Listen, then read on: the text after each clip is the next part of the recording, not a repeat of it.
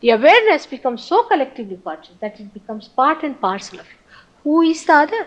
The feeling of otherness goes away. Now people talk big things like we are all united, we are all brothers and sisters and this and this. You must have heard all these speeches, and when it comes to wars they will fight.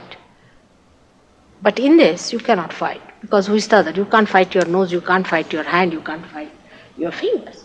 Nor do you help anyone. You don't help anyone, because supposing this finger is in trouble and this hand presses it, does it help it? Nothing. This is neither obliged nor this is helping. This is one. That feeling of oneness, that you are part and parcel of the whole, is established. Because of that feeling, that is such a tremendous feeling that you are part and parcel of the whole, that you get cured. The curing comes because of that innate understanding by your being that you are not alone, you are part and parcel of the whole.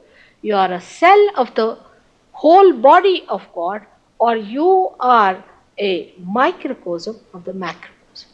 This is not just a psychological or a rational thing, but you just become. You just become. You can't help it. And when you are that, you just don't feel you are helping anyone. I mean, it's just like you see one cell acting for another cell.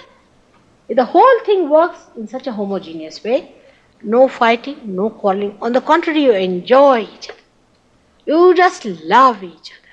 And you just see the good points of another person. You don't see the bad points. You forget the race, you forget all creeds and everything you forget. Because, you see, a nose doesn't say, I am higher than the hands. Does it say? Or the feet do not say, I am lower than the hands. They all are required. Supposing there's something wrong with the feet, you will just try to help. Something wrong with the nose, you will help your nose. You don't discriminate in your body, do you? In the same way, we do not discriminate. Once you become realized souls, whether you are from India or from Asia or from any other place, from England, America, any place you may be, maybe Chinese, every sort of faces we have in the cross section of Sahaj Yogis. You'll find all kinds of people are there, and they all love each other. You must see the way when these people from England went to India, to the villages where I work.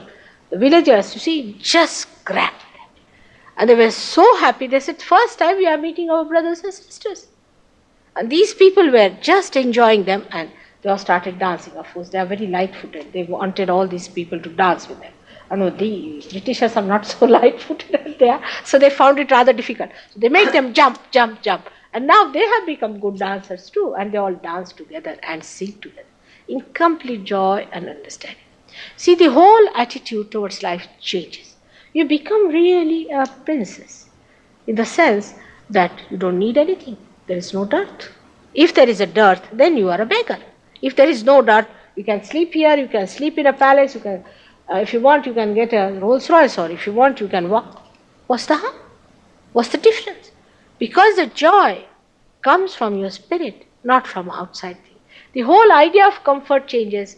The whole idea of luxury changes. It's all completely changed because you enter into this new dimension. And that's what happens to your awareness, that you become collectively conscious. The enlightenment gives a human awareness a new dimension by which you are collectively conscious. Now, emotion gives us happiness. You see, if you love somebody, you feel happy, and you meet that person, you feel happy, and you want to bestow all your love on that person. If your children are there, you want to love them and give them love. But before realization, this joy is limited. For example, husband-wife relation I can understand, but about children, like in India, you see, they love their children so much that they will even sell their country for their children's sake. The love becomes like a possession. It becomes a love-hate relationship. You see, they love so much that they come to hate. It's a funny thing, but it happens. Why? Because it has limitations. Love has limitations. It's not infinite. But when you get your love enlightened, you get joy. There's no material give and take, but you enjoy each other. In Calcutta, first time, on my way to America, I was staying in a hotel. There were other surgeons, 5, 6 surgeons staying with me in other rooms. And one gentleman came to see me, and he fell at my feet, and tremendous vibrations here. And they all rushed. Who has come? Who has come? I said, why? Tremendous Joy started flowing over our head, mother. Who is at your feet? They all rushed to me. I said, see this one. Ah, they all stood. Ah, what enjoyment, what enjoyment.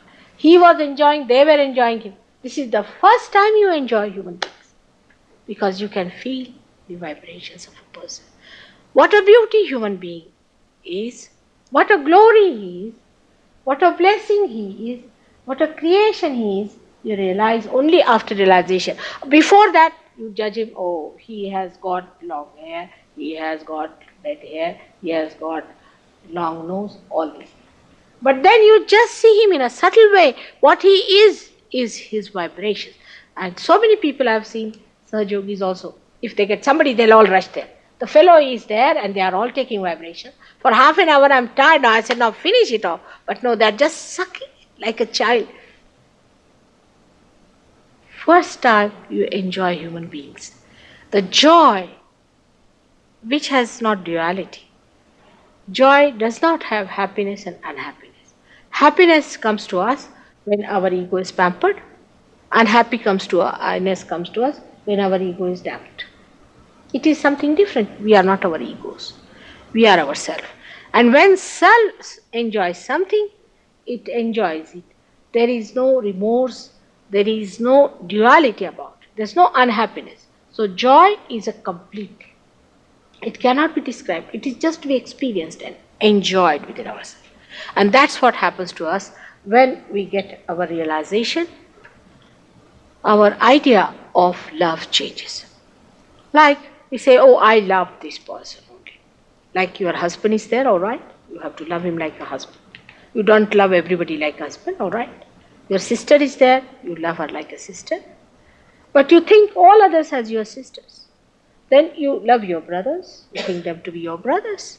You love all of them. The love spreads like that. It does not rest in one place. It does not sort of stagnate. It does not coagulate. Supposing in a plant the sap is rising and it goes to one flower because it loves it and settles down there. The tree will die and the flower will die. So the love we have before realization is like that love, which dies ultimately or creates problems and it dies.